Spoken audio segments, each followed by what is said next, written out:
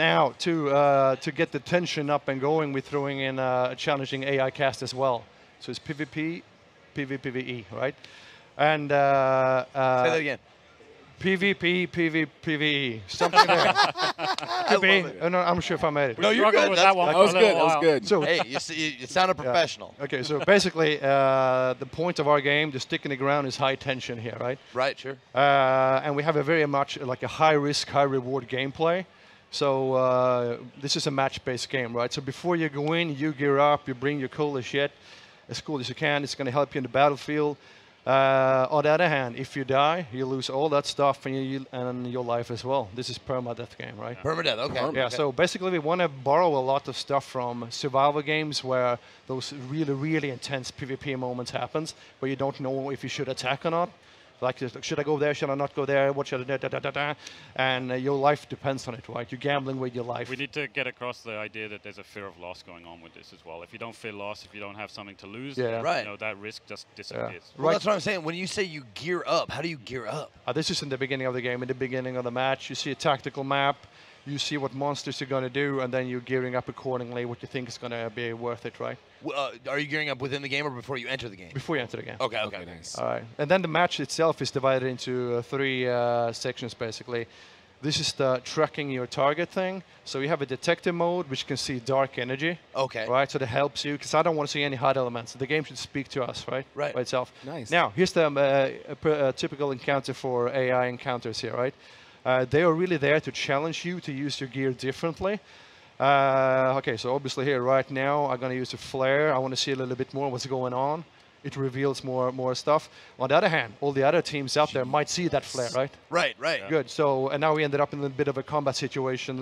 This encounter didn't go so well for us, actually, when we played it. You'll see here, it's like a bunch of bad players playing badly, right? So we go in there, we tried to do a cool thing, and it turned it around on us, and we had to retreat. Better run than fight poorly, man. Yeah. Yeah, well, permadeath, I mean, that gives you something to lose. Yeah. For sure. And so the whole point with this game, with the AI, is we want to create the unknown here and always makes you guess what's around the corner here, right? Like, is it a player? Is it an AI? What could it be?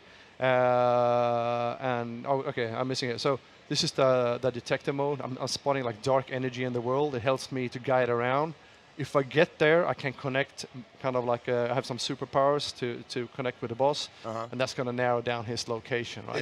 Is that what creates the dark energy that you see? Is the there's like a detector mode. I have a bit of hell inside of me. I have a skill, right? So when I use this one, I can see a little bit of the underworld, right? Oh. Good. So this here, right there, right? I can see that there's something going on in that house, but I don't know necessarily what. Sure. Okay. Okay.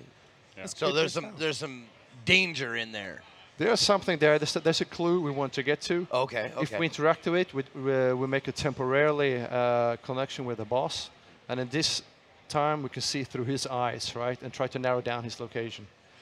Yeah. And at the same time, obviously, we've got, there's a bunch of other players all trying to do the same thing. Yeah. These are like these are like magnets for other players. Other players are searching for the same thing. Oh yeah. Good. So if you don't play carefully and watch out here and do some teamwork, you might be in shit. Oh, so this is like the goal. Yeah. So this is the first clue to the boss, right? Okay. So as you see now, I'm gonna make a connection to the pit of hell. Yeah, I do. And obviously, I'm seeing through the target's eyes, right? We've actually had situations where players have done this, and we've seen other teams fighting. about to get. Oh, dude, I just figured out what that was. Yeah, oh my God! It's an arachnid. Yeah. You might see him a little bit more later. And this is also like, so we're jumping a bit here, right? So we took the third clue here. Okay. And in classic survival game scenario, right? You have already spent some ammo. You want to go maybe to a supply point, right? Yeah. But as always, they're in the shitty spot. So it's again high risk, high reward gameplay. Should I go there or not? Because people might snipe me as I go there, right? Right. So you're not just searching for the beast, the monsters, and stuff like you're that. gearing up to your advantage, right? Yeah, but you're defending against other players. Yeah, for sure. Yeah. Okay. So in this case, I send in my body first, right? So Yeah. Go get a meat shield. It's always the Brit goes in first. Is this you guys actually playing? Yeah, for sure. Yeah. Oh, awesome. Yeah, That's really So, So he could legit send you in, then he dies permadeath. You live and you keep all your stuff. we have a reviving mechanic, right? So we really want to keep you playing together here. Gotcha. So, okay. but if you revive, they lose a health chunk. Okay. And if you revive again, then well, you're in shit, basically. Okay. So here so basically this game is a very social game. So what you don't hear in here is the commentary, right? Right. It's like me and him constantly chatting what we're hearing and stuff. And if he gets scared, I get scared, and I get jumpy, right? That's the part, right? And obviously the VoIP and stuff in game is going to be positional. It's 3D as well, so you can obviously. Nice. I love that. Yeah, I love that. So if you pay attention there, there's like a PvP battle going on beneath us because everybody is kind of going now to where the target location is.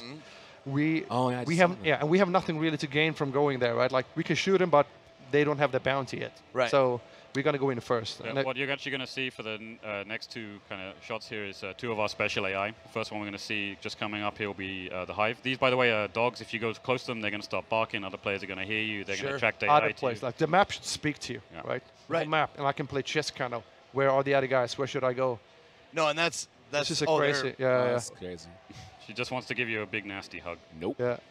Yeah, I saw in the opening 5 she's minutes. full of bugs. Yeah. So she's a long-range enemy with like swarm bursting out of her chest. Oh my God, you're terrible people. And this is classic, like you're bleeding, you need bandages, all that stuff, right? Yeah, that's something I was going to ask you about the healing items. Like, probably like they take time. Yeah. I mean, you're basically defining your class as your. Here comes another bad boy. He's called a meathead because he doesn't have any head.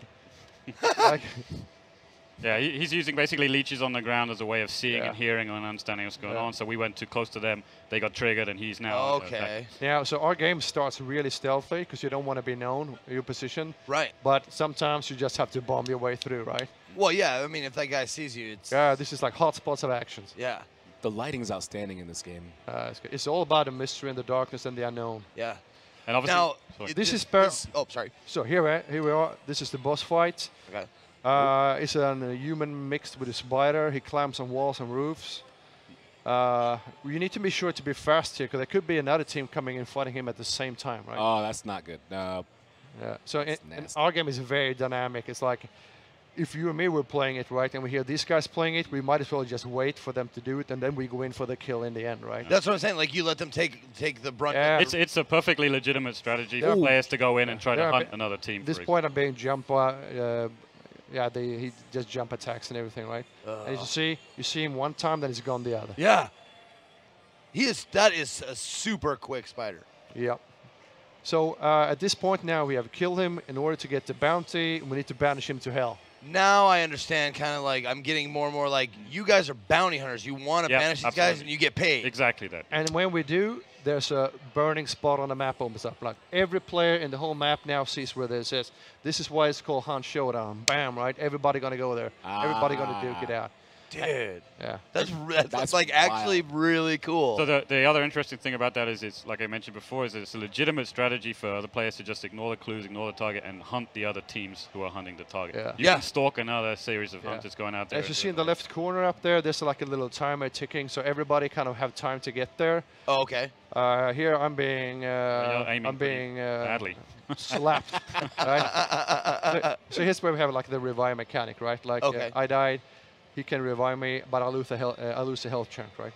Right, okay. So basically, for us, since we got there first, this is a defensive mission at this point, right? Yeah. And all the threats we had coming in are now perfect for us because we will hear dogs barking if the players come in too close to them. So we can all, again, like listening to the environment and use it to your advantage, right? That's actually something I wanted to touch on as far as the sound design goes. Like, I love it when you actually have to use your ears as a part of the game. Yeah, exactly. So we call like reckless players or dead players, man. Yeah. Now this is towards the end. So we have the bounty. We try to shoot ourselves out of this compound. No, that's what I'm saying. Like when you get the bounty, if they kill you, do they get it? They get it. Yeah. Oh, okay. And again, you have that dark vision, so I can locate that bounty, right? What you're about to see here, by the way, in just 1 second, he's going to throw what we call the concertina bomb. So this is basically an area denial. It's like a barbed wire bomb. That you have, right? It kind of denies you from going across the bridge, and it can fill up rooms and other stuff like that. And then our goal is to get to the exit point, and then you're going to get cash, unlocks, and everything like this. Yeah. Now, if somebody's scared of permadeath, the whole thing with our game is like, yeah, you die, but everything you unlock saves in the bloodline. Okay. And when you recruit a new hunter, you can put new stuff on him again. Yeah, that will carry over. So you constantly progress, right? Wow. This game is honestly, it's so much better than I gave it credit for when I saw the trailer, man. Okay.